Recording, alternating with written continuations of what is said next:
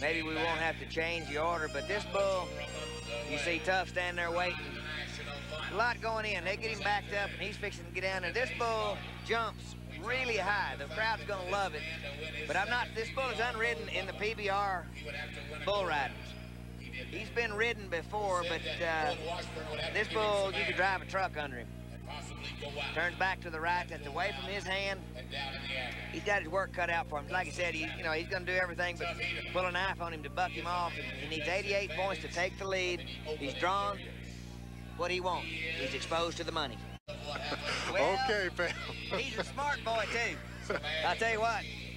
He knows he's going to win a bunch. There's Tracy, the little ones, the whole raft of Hedeman. There's a young boy there, little Lane. Robert Lane sitting down there beside. He's going, all right, Dad, don't turn loose. There's all kinds of stuff you can buy me.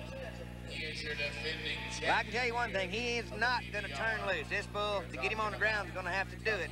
Can you feel a little tension in the air here, Donnie? Hey, man, I'm pretty tense. I need a seatbelt on my chair. This bull goes too hard to the right. I'm liable to land in your lap.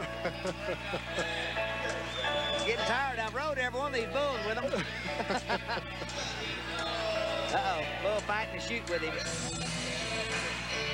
They're rocking in Las Vegas. The champ says, let's ride. Let's go, he says. Give it to him, Tuff.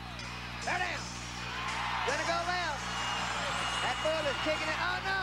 Oh, man. Dad burned. No score. Look. He didn't make it. Picture is worth 1,000 words. Well, you know, the guy wanted to win. Bull kicked at his belly, lunged forward, bucked him off, had him going to the left. Boy, this bull didn't have near the trip. I want you to watch this. High jumping, leaping, leaning right there. Now the bull goes to kicking at his belly, kind of quits him. Now look at this. Belly roll, come back to the right. That's a slam dunk.